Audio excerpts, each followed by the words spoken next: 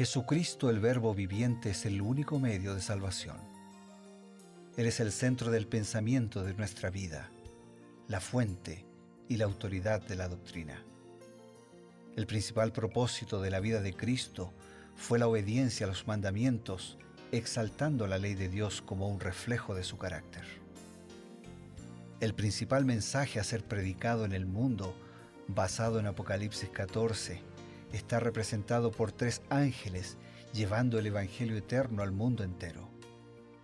Este mensaje se basa en los encantos inigualables de Cristo y declara que la hora del juicio ha llegado y llama a obedecer los mandamientos de Dios.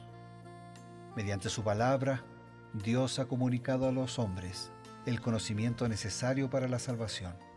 Las Santas Escrituras deben ser aceptadas como dotadas de autoridad absoluta y como revelación infalible de su voluntad. Y aunque el canon de las Escrituras inspiradas está cerrado, el Espíritu Santo continúa iluminando, amonestando y confortando al pueblo de Dios a través del testimonio de Jesús, el Espíritu de profecía. El camino a la vida se traza a través de un camino angosto que debe ser recorrido con confianza a las promesas que Dios dejó a hombres y mujeres fieles que dedicaron sus vidas hasta la muerte por el Evangelio eterno. Los fundadores de la Iglesia soñaron con el día en que la revelación sería una realidad en sus vidas. Miraron con los ojos de la fe a aquel día glorioso cuando finalmente la promesa sería cumplida en la venida magistral de Jesucristo a esta tierra para recompensar a cada uno según sea su obra.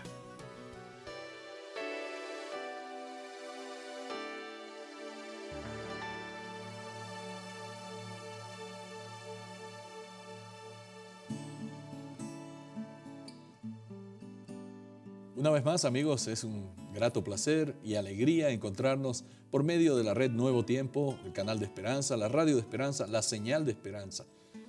Creed en sus profetas es un programa dedicado al estudio, a la reflexión, basado en las Sagradas Escrituras y también basado en el espíritu de profecía. Para esta tarea tenemos la participación del pastor Bruno Razo, a quien damos la bienvenida. Muchas gracias, Pastor Eber. Estamos juntos con el pastor y doctor Eber Piñeiro, rector de la Universidad Adventista de Bolivia. Estamos juntos con todos ustedes, con alegría, cada día, todos los días. Estamos juntos con la palabra, con el mensaje, con el proyecto de vida que Dios tiene para todos nosotros. Al repasar los registros bíblicos, buscamos un mensaje aplicado a nuestra vida de hoy. Hoy nos detenemos en el segundo libro de Reyes, capítulo 3. Al empezar este segundo libro de Reyes, hemos visto que Acab continúa con ciertas actividades y luego le sucede su hijo Joram. Joram no fue mejor que su padre y aunque accedió al trono bastante joven y se podría esperar que un joven lleno de fuerza intentaría hacer algunas reformas, no lo hizo. La evaluación que Dios hace de la vida de Joram es una evaluación bastante negativa. También se dice que era joven, sin importar la edad. ¿Cómo debiera ser nuestra influencia? ¿Qué nos dice el espíritu de profecía? Voy a leer algunas declaraciones. A cada uno de los que lleguen a participar de su gracia, el Señor indica una obra que ha de hacer en favor de los demás.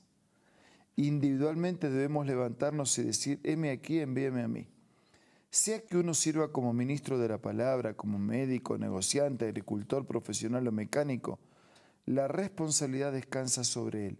Su obra es revelar a otros el evangelio de su salvación. Cada empresa a la cual se dedique debe ser un medio hacia ese fin. Y hay otra declaración más. Dice, si no se hacen esfuerzos para corregir el estado de cosas existente, pronto se convertirá en un lugar donde reinarán la inmoralidad y la disipación. Los padres y los responsables de nuestras instituciones permanecerán en la inactividad mientras Satanás se apodera de la mente de nuestros hijos. Dios aborrece los pecados alimentados y disimulados por la Iglesia, aceptados en la obra y protegidos bajo el tejado paterno. Que los padres y aquellos que tienen autoridad se pongan manos a la obra con sinceridad y purguen este mal de entre ellos. Hay una responsabilidad personal, pero hay también una responsabilidad de una institución educativa, de la institución religiosa, de la iglesia, de la familia, todos unidos, ¿no? Familia, escuela, iglesia, todos unidos para crear en los jóvenes, en nuestros hijos y en toda la juventud un carácter de valores, un carácter de fe, un carácter de misión y un sentido de urgencia para los tiempos en los que vivimos. Sin duda, y nosotros notamos que Acab no fue una buena influencia para su hijo, ni el propio Joram fue una influencia positiva para él mismo, pues sus decisiones lo fueron alejando cada vez más de Dios y finalmente él termina dejando de ser el rey de Israel. Era relativamente joven, había ingresado en su juventud y solamente reina 12 años en Israel y luego Dios ve a otro, ¿no? A otro rey que pudiera suceder a Joram. Virtudes personales son importantes, pero más importante es la obediencia a Dios. Una vez que nosotros, como hijos de Dios, aceptamos el Evangelio, ¿qué virtudes deberíamos tener, son necesarias para poder ser semejantes a Jesús? Los que llegan a ser nuevas criaturas en Cristo Jesús producen los frutos de su Espíritu: amor, gozo, paz, longanimidad, benignidad, bondad, fidelidad, mansedumbre, templanza.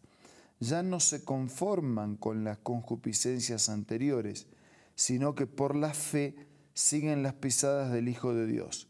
Reflejan su carácter, se purifican a sí mismos como Él es puro, aman ahora las cosas que en un tiempo aborrecían, aborrecen las cosas que en otro tiempo amaban. El que era orgulloso y dominador es ahora manso y humilde de corazón. El que antes era vano y altanero es ahora serio y discreto. El que antes era borracho es ahora sobrio. El que era libertino, puro. Han dejado las costumbres y modas vanas del mundo. Los cristianos no buscan el adorno exterior, sino que sea adornado el hombre interior del corazón con la ropa imperecedera de un espíritu manso y sosegado. Entonces hay un listado parcial. Claro. Cuando las personas se encuentran definitivamente con Dios, son transformadas, ¿no? Entonces aparecen los frutos del Espíritu: amor, gozo, paz, benignidad, bondad, fidelidad, mansedumbre, templanza. Ya no nos gusta lo que antes nos gustaba. Ahora aborrecemos lo que antes nos gustaba. Amamos lo que antes no amábamos. Hay un cambio radical completo en nuestra vida. Claro. Si vamos hacia el sur, ahora vamos hacia el norte. Si le dábamos la espalda a Dios, ahora le damos la espalda al mundo, al pecado. Si antes éramos libertinos, nosotros éramos los dueños de hacer y deshacer, ahora sentimos que la verdadera libertad es depender de Dios y hacer su voluntad. Entonces hay un cambio completo de vida. El orgulloso se transforma en humilde, el pecador se transforma en un santo, y la criatura de Dios, todos somos criaturas, nacemos por voluntad de Dios, nos mantenemos por voluntad de Dios, y las criaturas de Dios se transforman en hijos de Dios. Lastimosamente, estas características no fueron mostradas por Joram, a tal punto que él llega a seducir a su amigo Josafat, que era rey del reino del sur, y le dice: mira, vamos a entrar en guerra contigo contra un rey que me está molestando. Pero Josafat no estaba seguro de esa empresa, y al no estar seguro le dice: quiero consultar a un profeta. Pero en Israel no había profetas y el padre de Joram los había exterminado, los había echado a todos. Así que no pudieron encontrar, ¿no?, un profeta que les dijera cómo era la voluntad de Dios. Finalmente se enfrascan y con resultados muy trágicos para uno y para otro.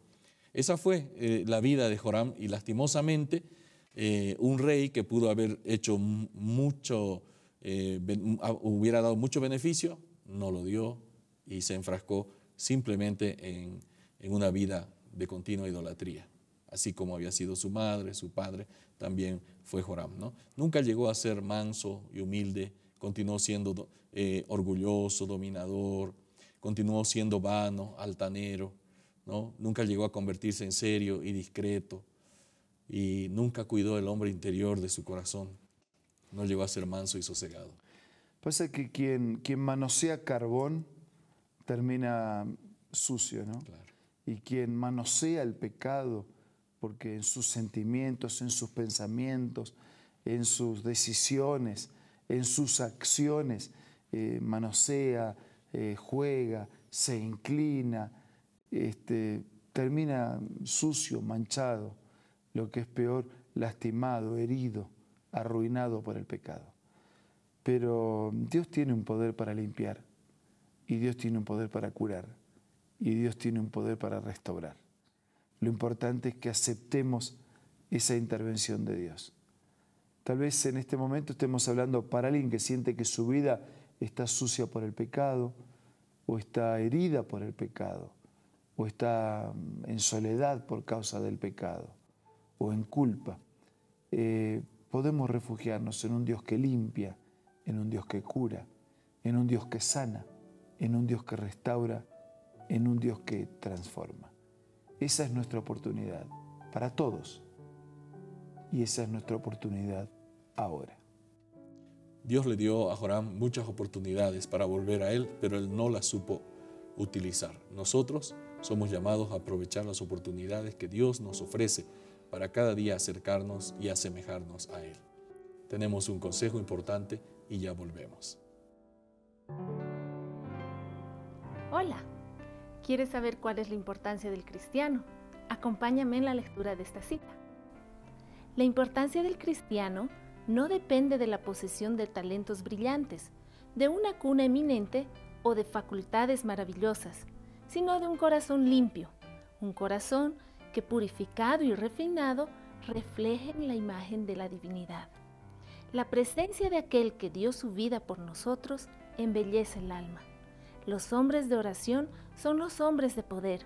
Serán capacitados para conducir a los pecadores a la cena de bodas del Cordero. Esta cita tú puedes encontrarla en el libro Hijos e Hijas de Dios, escritas por Elena G. de White, y lo puedes adquirir para que sea parte de tu biblioteca personal ingresando a la página www.aces.com.ar. También puedes hacerlo buscando una iglesia adventista del séptimo día cerca del lugar donde tú te encuentres. Y si te gustan las aplicaciones y la tecnología, puedes descargar la aplicación Elena G. de White del App Store o del Play Store. Tenemos el momento justo para recibir una invitación más para nuestra vida y luego pedir la bendición de Dios. Yo tomo las palabras de Juan cuando dijera: hijitos, estas cosas les escribo para que no pequen. Pero si pecaron, abogado tenemos para con el Padre, a Jesucristo, nuestro justo juez. Entonces sigamos los consejos de Dios para no transitar un camino descendente. Pero si algo ocurrió en nuestra vida y no estamos donde deberíamos estar, hay una mano tendida de Dios, extendida de parte de Dios para limpiar, para sanar, para curar, para producir el milagro de una vida transformada. Ahora vamos a orar. Señor, danos un espíritu dócil para escuchar, para leer y para hacer tu voluntad. Pero te ruego también que nos bendigas y que tu gracia nos alcance a todos, no importa las situaciones que hayamos enfrentado, y que podamos mirar hacia el futuro con una fe y un compromiso diferente.